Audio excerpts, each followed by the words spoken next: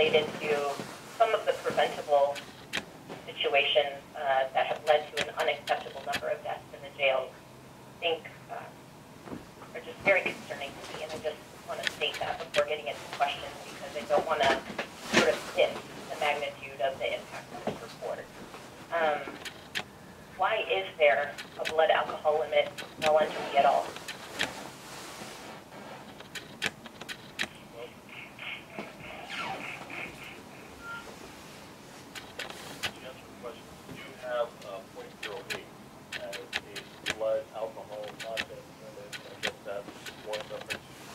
Supervisor Mitchell's concern, that is in place and that is enforceable under a firearm safety policy.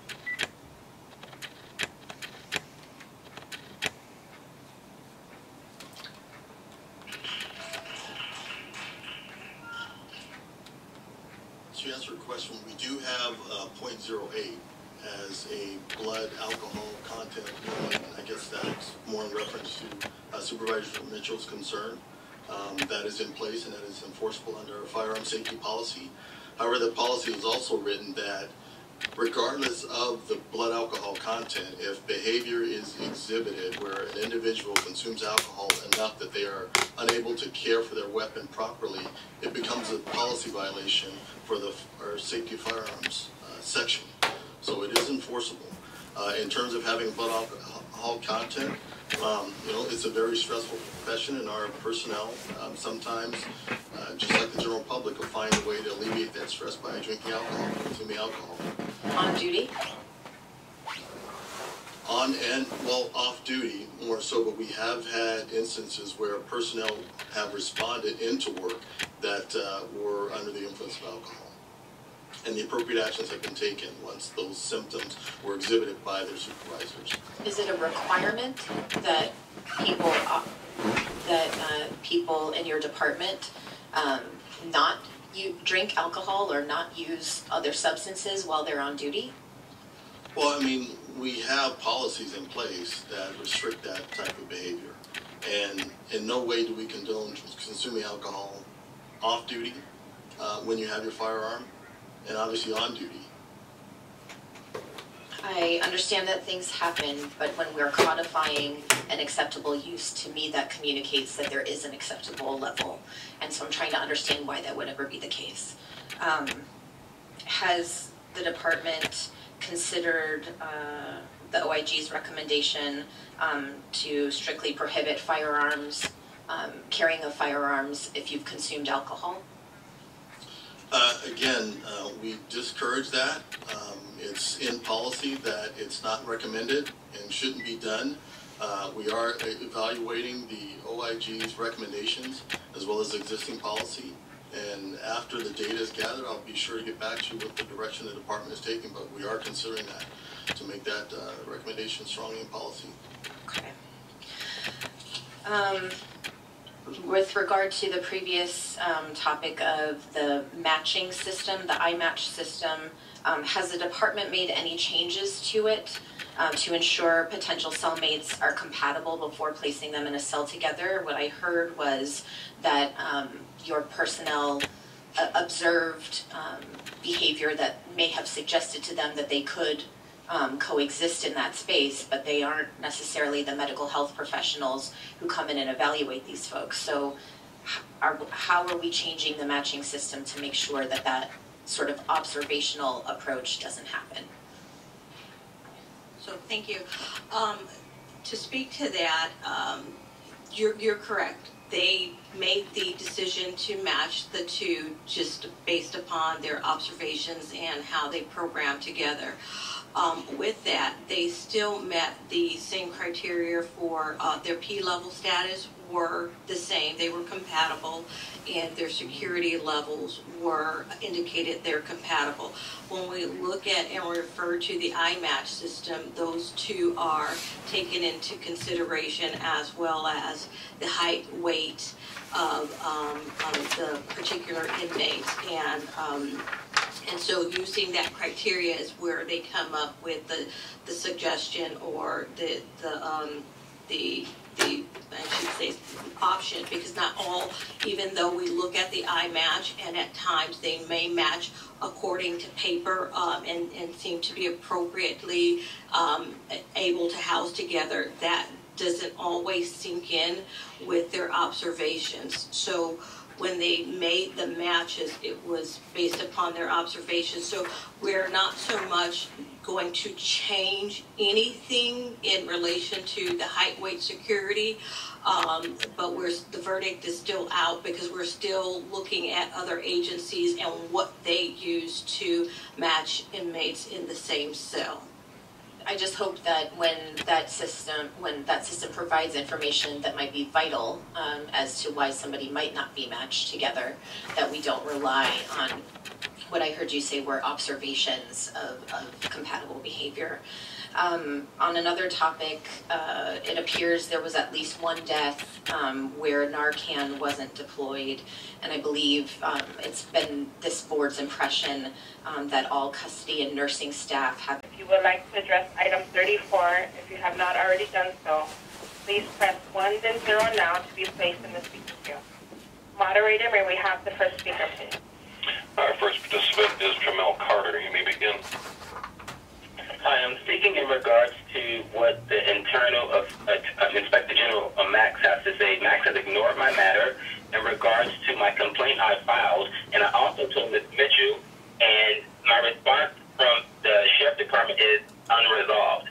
I asked Max to send this over to the Board of Supervisors for another review. He has not done so. It's dated from September of 2023, but Max tells me he's done with my matter. My complaint stated I lost 10 pounds within 12 days. It's documented. And also I was placed in an incorrect department of the Sheriff Department with illegal waist restraints locked in an inside jail cell. Ms. Mitchell has ignored my matter. I asked for this report to be given to all board members. No one has responded to me, but Max office hung up the telephone and told me, we've already looked into your matter. I asked Max to give this to the Board of Supervisors. The report number, incident number is 22-0020. Ms. Mitchell's office, once again, does not care that African American. Thank you. Your time has expired. Moderator, next speaker, please. Our next participant is Dr. Genevieve Poverul. You may begin.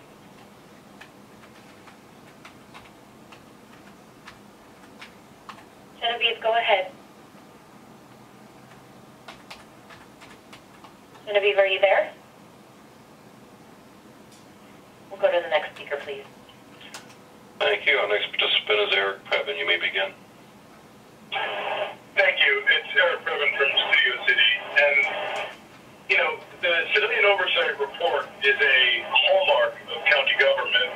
And I was thinking we could possibly add to it the installation of a signometer that could be applied to each of the supervisors so that during the report we could measure the blood pressure of the supervisors. Because certainly as a member of the public who's watched the iPad inventory hover around 280 for nearly 5 years, I'm infuriated that Angelinos who are behind bars can't access an iPad to make the proper complaint. And the idea that we've evolved from a flashlight on the weapon to a flashlight on the weapon from, I don't want to upset anyone, the prior report about what the flashlight was used for, it is great progress. And I would like, since we're data-driven, how many bloody Narcan administrations are happening daily?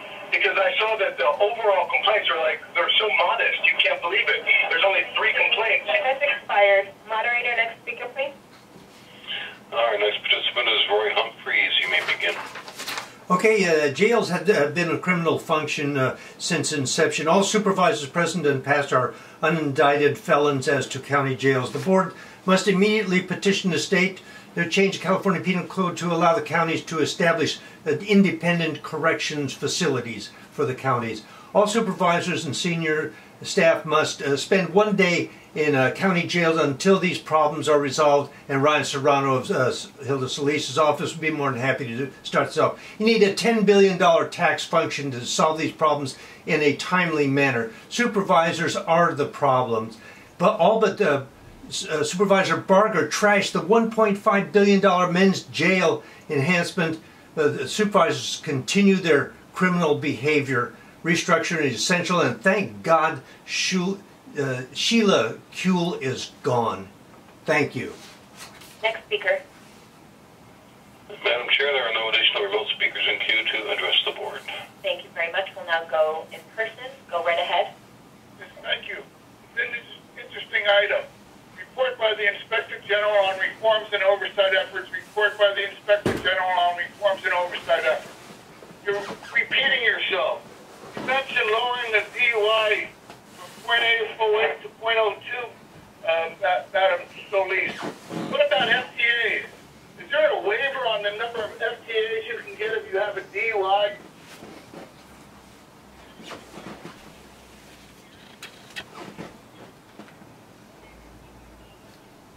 Reforms and oversight effort. You're repeating yourself. You mentioned lowering the DUI from 0.808 to 0.02, Madam Solis. What about FTAs? Is there a waiver on the number of FTAs you can get if you have a DUI and you fail to go to court? Can anybody be arrested for an FTA? Do you have to be in a car?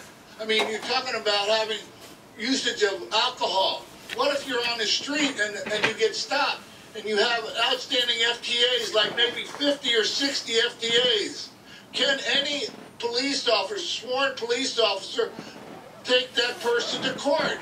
Do they have to appear for court? This Black Apple computer, maybe you should use a Black Apple computer to break through the paper ceiling.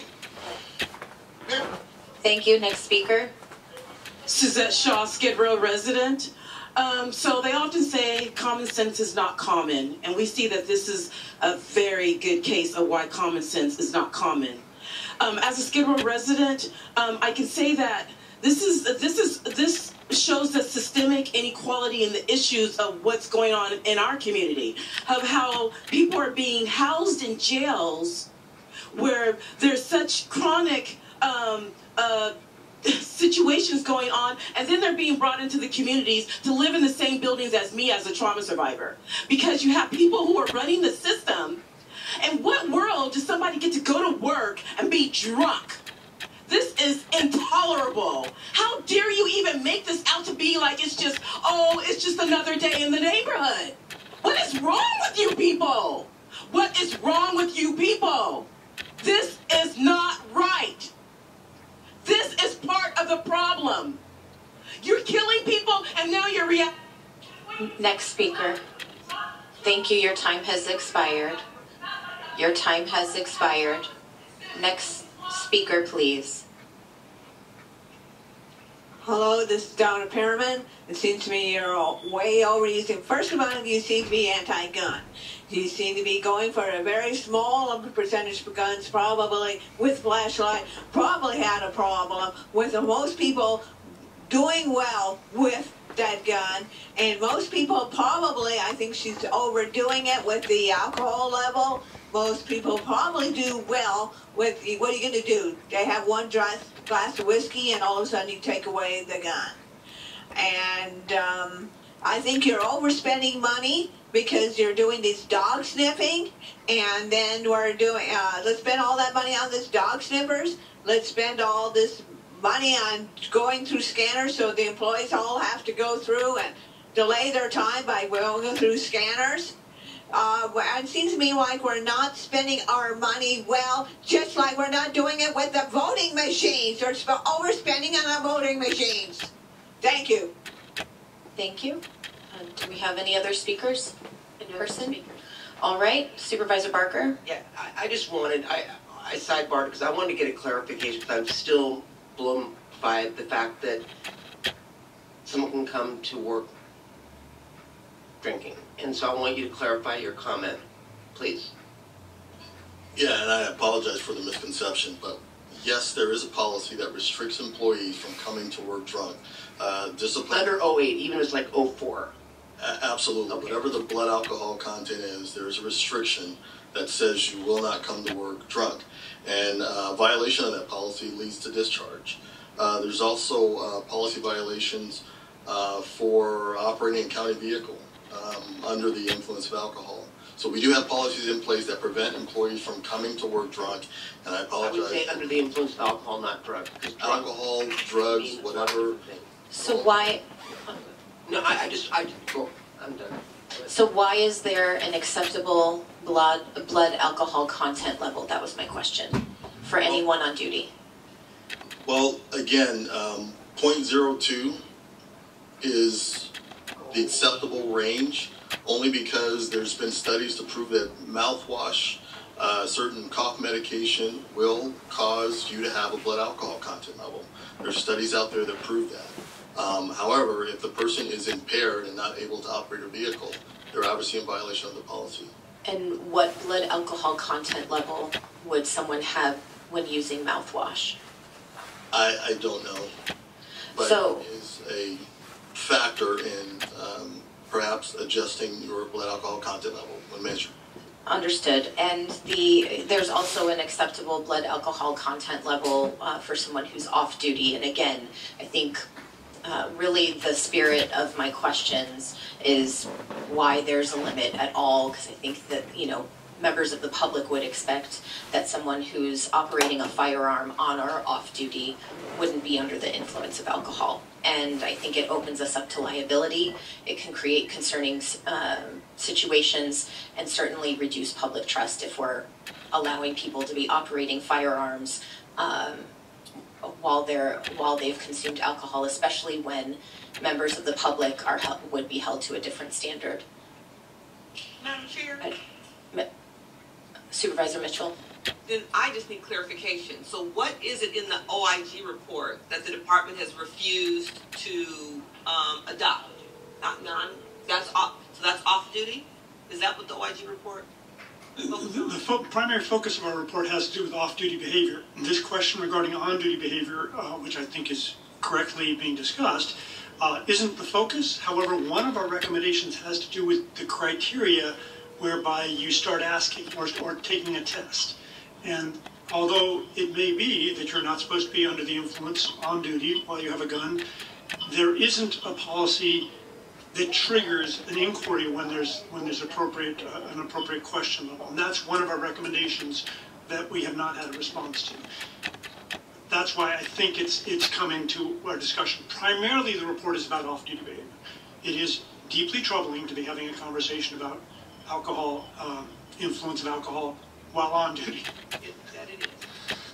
All right, the report is received and filed. Hearing no objections, that will be the order. We will now move on to item 56A, establishing the Antelope Valley Water Plan, water supply reliability for sustainable growth, which was held by Supervisor Barger. For members of the public on the telephone, please press 1 then 0 now to comment on this item. Supervisor Barger, I'll turn it to you. Thank you. As we heard earlier today, when we discussed my motion on the Center for Transportation Technology Excellence, the future of the Antelope Valley is quite bright. A number of new and existing industries are hoping to open new businesses, develop new housing, and invest in the local economy. Collectively, working with the cities of Lancaster and Palmdale, I'm eager to support this growth. Sustainable and equitable development that supports all residents, particularly lower income and disadvantaged communities, is crucial to ensure a brighter future for all. The Antelope Valley is home to major industries including aerospace, logistics, healthcare, education, along with the growing service sector. Forecasts for the Antelope Valley Economic Development and Growth Enterprise, also known as AV Edge, noted a need to focus on job creation with living wages. These new jobs and industries are going to allow